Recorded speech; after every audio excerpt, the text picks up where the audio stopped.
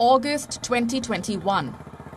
India is set to begin the 75th year of its independence. India enters this year as a leading world power, as the President of the United Nations Security Council. It is a rotating presidency with India at the helm in the month of August. Indian Prime Minister Narendra Modi will be making history. He will become the first Indian Prime Minister to preside over a meeting during India's presidency at the UN Security Council.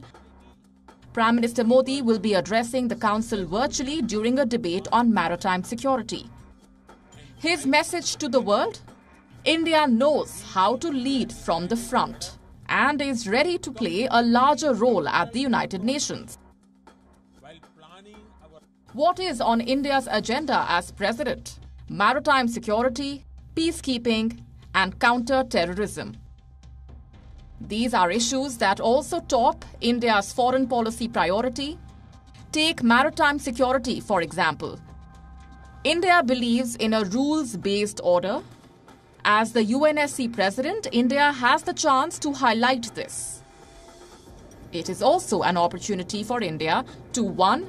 Address China's aggressive posturing in the South China Sea. 2. Deliberate on the problems faced by its Southeast Asian allies.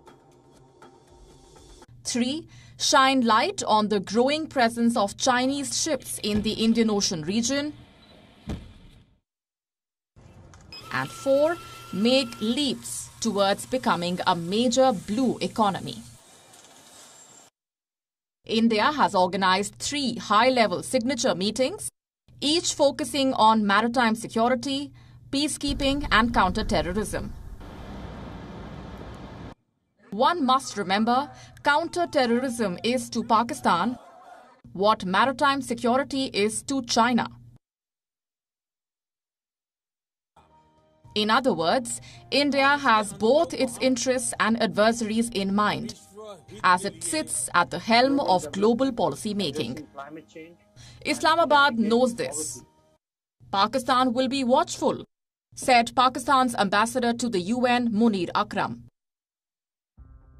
This is what India's External Affairs Minister Dr. S. Jaishankar tweeted.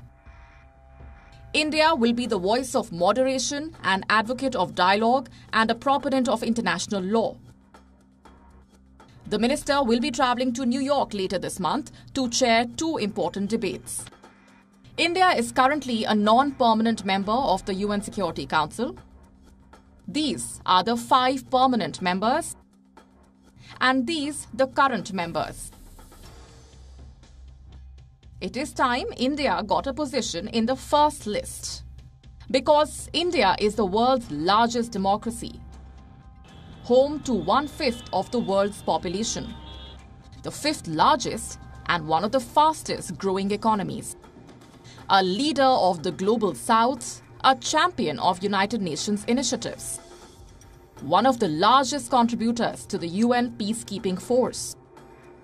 Over 200,000 Indians have served in 49 peacekeeping missions since 1948. India's permanent membership already has the support of the majority of the P5.